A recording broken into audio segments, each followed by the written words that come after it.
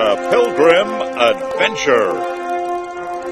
Your priest says, go. Your bishop says, ho. Your pope says, go. Take a cross to Jerusalem as pilgrims in arms.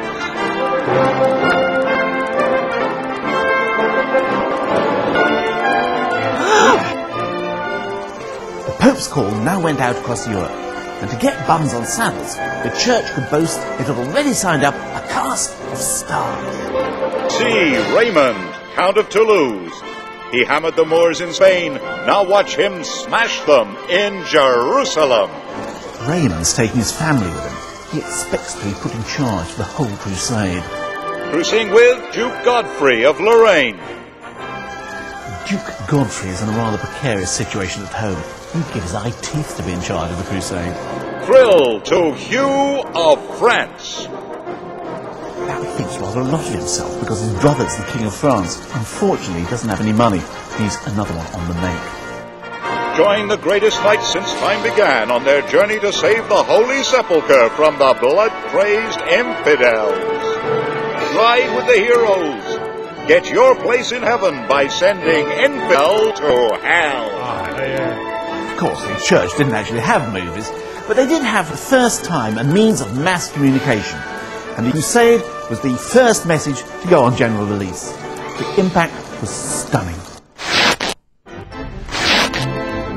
There had been holy wars before, but this was new, a fighting pilgrimage. Each pilgrim was to wear a cross to show that they had taken the vow to reach Jerusalem. They would be excommunicated if they turned back. Those who went would be freed any penalties in this life or the next for sins they had committed.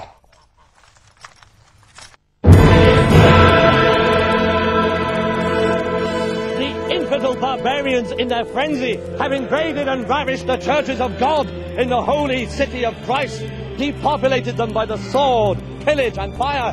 They circumcised the Christians and they spread their blood upon the altars. Listen, good people, and listen. Nothing like it ever happened before. But it wouldn't happen again. Of course, the thing was, it wasn't meant to happen. These weren't migrants or nomads. These were settled rural communities who suddenly stopped work, packed their bags, said goodbye to their friends, and set off to put the world to rights. What on earth made them do it?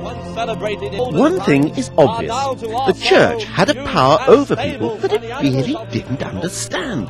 It had succeeded in making heaven as real as anything on earth. The Church taught that Judgment Day was at hand, and that the fires of hell were very real indeed. All men going there who die untimely deaths, whether it is on the journey or while fighting the pagans, will have their sins remitted.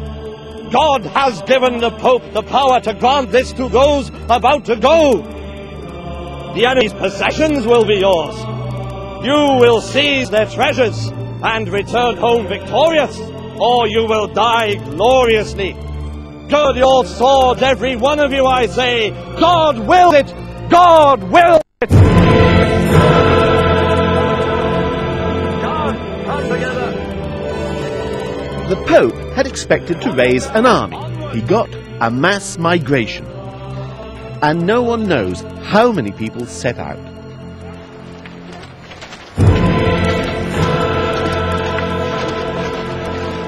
To do what they must, they were prepared to follow any leader, including, in one case, a divinely inspired goose.